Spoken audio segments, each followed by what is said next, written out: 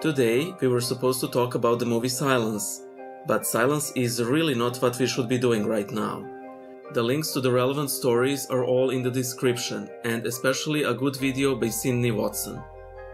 So, introducing James, a small boy. He has a father and an insane mother who thinks that the boy should be a girl, because he liked girl toys from McDonald's and was acting like the characters from the movie Frozen. You know, those two things that are essential to one's gender identity.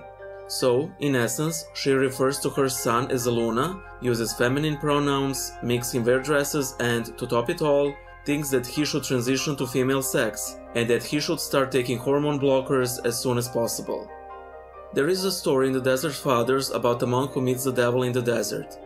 The monk asks the devil where is he going, and the devil responds, "I am going to teach your brethren evil, but time will come when us demons will learn evil from the sons of men."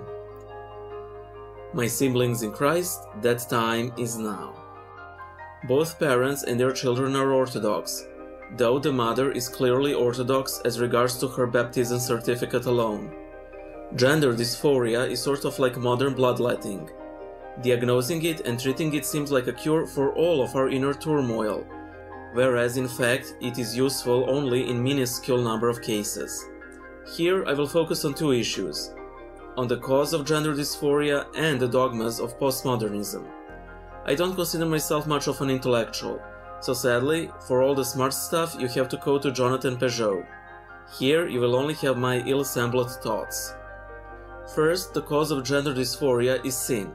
And no, I don't mean the narrow definition of sin as breaking of God's commandments.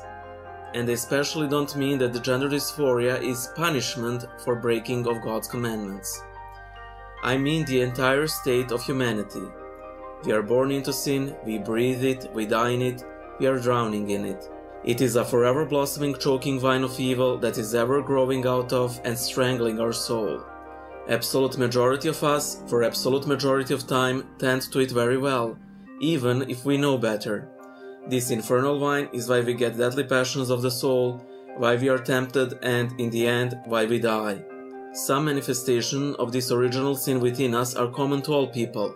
Other manifestations are more particular, and gender dysphoria is one of them. Of course, someone will say, "But that isn't fair. Why do I have gender dysphoria while someone else, for example, is just short-sighted?" And that's the thing. Sin isn't just. Sin is not there to punish the guilty and praise the righteous. Sin is simply a wildfire. The only cure for sin is Christ and His gospel. But sadly, some roots of the sin will only be obliterated once we arise at His glorious second advent. Second, let me turn to postmodernism real quick. Postmodernism has only one essential dogma, and that is that words don't mean what they mean. Terms like boy and girl become mere social constructs. However, I would like to add two additional dogmas of postmodernism. One dogma is that anything can be a dogma, but that is only narrowed down by the second dogma, and that is that previous, old, ancient dogmas can't be dogmas anymore. A fact that a 7-year-old boy can and should become a girl is a new dogma. However, it cannot be countered with a dogma that boys are boys and girls are girls, because, simply, that was an old dogma. You cannot counter it with a dogma that a mother simply really wants a girl. That is an old dogma. Postmodernism allows its dogmas only to be replaced by dogmas that are at least just as insane, and that is why, today, we have gender dystopia. As a side note, while I was writing the script, I noticed that I was writing gender dystopia instead of gender dysphoria.